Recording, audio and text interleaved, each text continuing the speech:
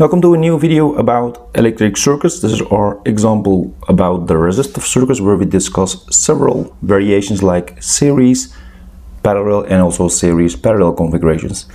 And we work out numerous examples and work out the calculations for that step by step, and also verify these in SPICE simulations. So our first part will be about the series resistive circuits. So let's look at our first example. Is this example, we have the following circuit given. You see 3 resistors, the values are shown here, and the question here is calculate the resistance between the nodes A and B, or the terminals A and B. Now, since this is a series combination, you see actually one path, then the resistance, the solutions now in this case, since this is a series, is the RAB is just a summation of these resistors, so R1 plus R2 plus R3. Now when you now add these values, you get now exactly 75 ohms. It's really that simple. Now let's also look at the simulation results. This is the circuit drawn in the SPICE simulator. You see here the ohm meter, it will measure then the resistance. You see here the resistors given here in this example, and indeed we have 75 ohms as calculated, so this is checked. Okay, let's now look at the example number 2. Again, the similar circuit where we have now 2 resistors. So the R3 is unknown, but we know the resistance looking between the nodes A and B, so the terminals A and B, is given as 100 ohms. So it could be a design problem, like I want to have a specific resistance, so calculate then the required resistor value here, in this case R3. So what we do in this case, again the solution says that this is a series combination, and we can use again the same formula. And we know now this value, which is on RAB, and also these two, the first and the second term, but the R3 is unknown. So when you now substitute the values you have, you can calculate now R3 straightforward, and it will be then 15 ohms. So we need 15 ohms here, and it will then give us between these two terminals A and B 1. So let's also look at the simulation result. This is now the ohm meter again in the SPICE simulator circuit, and you see here the R3 just calculated 15 ohms, and also the others 25 and 60 ohms. So it is indeed 100 ohms, so that's checked. Okay, looking at the second part, which is purely parallel resistive circuits. Again, first example, you see here the A and B, again the terminals, and now 2 resistors, and you can see they are in parallel because these 2 nodes actually also these 2 nodes, so we can see that this and this resistor is parallel to each other. The values are shown here. Again, the same question, calculate now the resistance between the nodes A and B, or terminals A and B. Now, since this is a parallel combination, we need to use a different formula. This is the direct formula you can use for 2 resistors in parallel, which is then the product divided by the summation, and it will give us now 10 times 15 divided by 10 plus 15, which is exactly 6 ohms. But you can also use the more general formula, which is 1 over the what you want, which is then this resistance, which is then 1 over the RAB, is equal to 1 over R1 plus 1 over R2, etc. If you have more, of course, but in this case we have only 1, or I mean 2.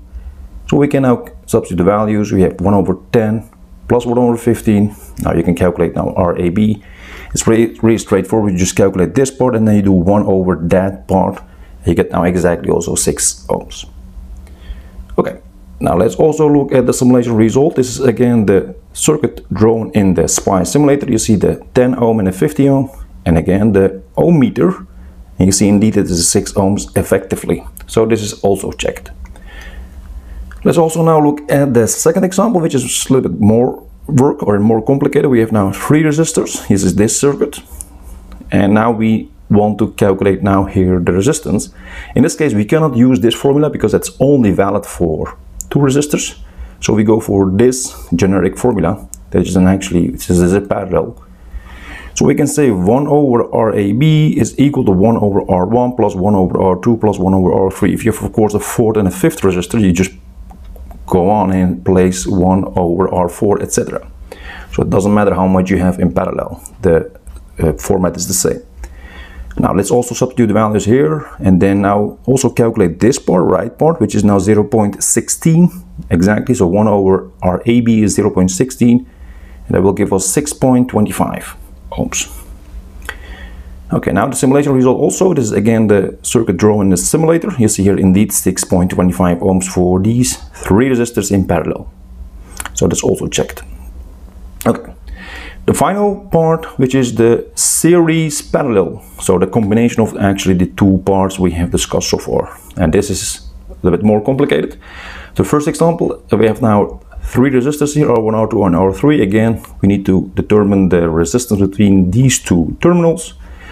How can we work this out? Now we can work it step by step. You can look at the solutions like so. You can say this part is actually a series combination, this branch, so R1 and R2. And we can just call it something. I just called Rx.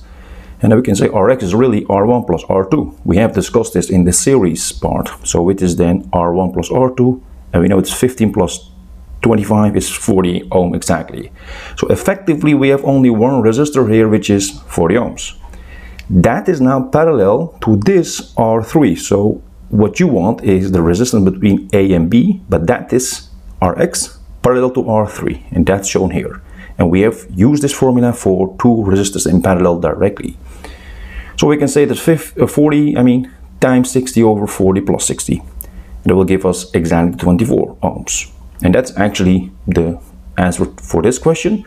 And let's also look at the simulation result. This is now the circuit for this example. You see R1, R2 and R3, and you see indeed the ohm meter between these 2 nodes will give us 24 ohms. So that's also checked. Okay, now the example number 2 for this combination circuit, now a little bit more complicated. One of the, let's say, the difficult one here in this set. You see 5 resistors, R1 up to R5, and again we like to calculate the resistance between A and B, the nodes A and B. How can we work this out? Let's also look at the solutions here step by step. Now, first we start with this part because that is the first parallel part I recognize here, and I call this just RP for R parallel. Doesn't matter what you call it. Now, then you can use again directly the formula of R3 times R4 divided by the summation. That's now shown here. Now we know the values. Just substitute that and then calculate that using your calculator or by head. And this is now 6 ohms. Okay. Now again, now this 6 ohms here, which is now RP, is in series actually with this R2. And then I can call this a new value or new name, which is RS. And RS is then the series combination of RP and R2. Now R2 I know, RP just calculated. That will be then 6 plus 24 will be then is 30.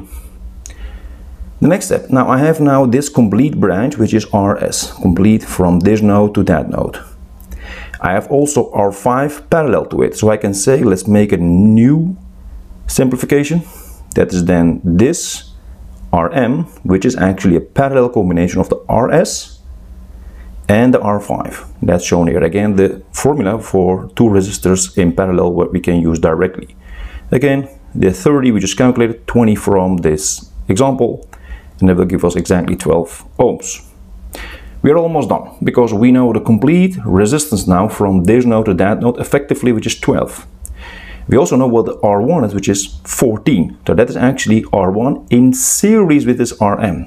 And that's actually RAB, which is R1 plus RM, which is 14 plus 12, which is 26 ohms.